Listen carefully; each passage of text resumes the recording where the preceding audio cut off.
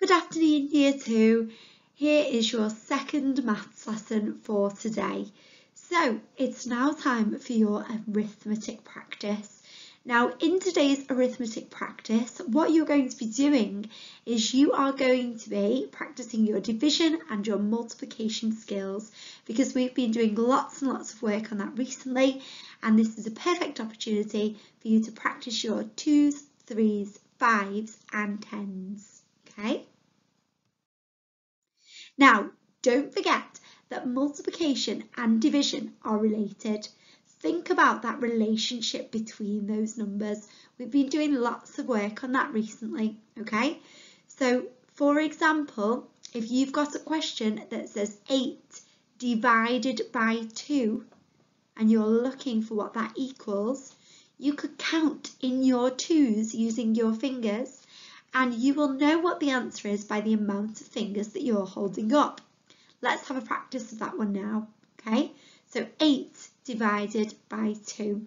Let's count in our 2s until we get to 8. 0, 2, 4, 6, 8. Okay, so as you can see, I'm holding up 1, 2, 3, 4 fingers there, and I've pinched those 4 fingers as I've said my 2 times tables. So I know that 8 divided by 2 is equal to 1, 2, 3, 4. Okay?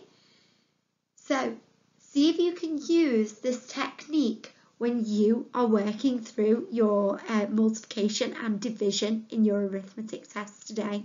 Okay? Because it's that relationship between those numbers and the multiplication and division as well, the operation.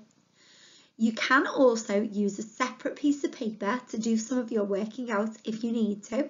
So you might want to draw it out. You might want to, in the same example, using 8 divided by 2, you might want to have a piece of paper and you might want to do 2 groups and share them, or you might want to group them into 2s. You might want to draw 8 things out and group them into 2s. We've been doing lots of practicing on that. So if you want to do that, if you feel comfortable doing that, then you can. Also, it might be really handy to practice your 2s, 3s, 5s and 10 times tables before you complete this task, okay? Now there are lots of videos available on YouTube, and when we're in the classroom, we usually play the Numberjacks, don't we?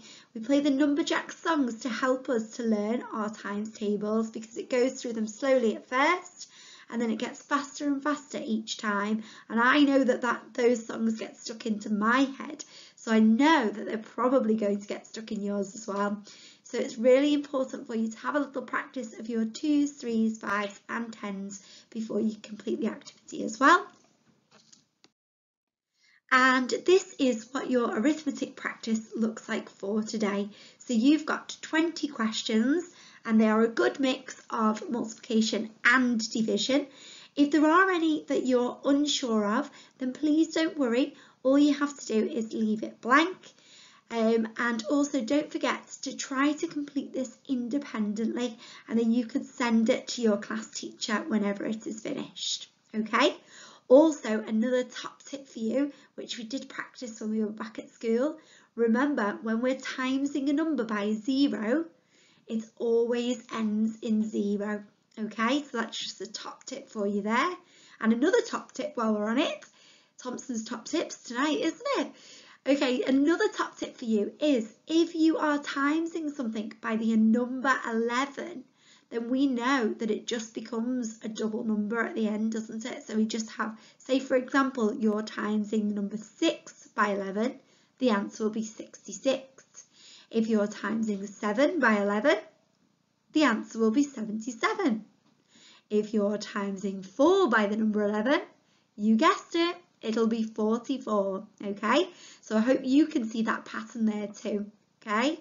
So Thompson's top tips for you.